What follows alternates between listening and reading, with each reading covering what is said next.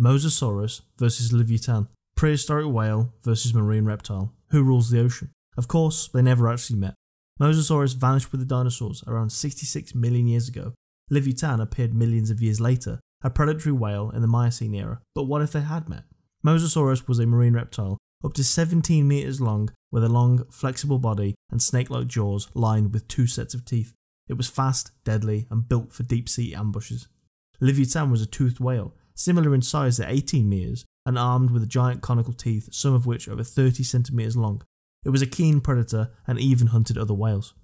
In a straight-up brawl, Livyatan had a slight edge in size, bulk, and bite force, but Mosasaurus had speed, flexibility, and a killing lunge.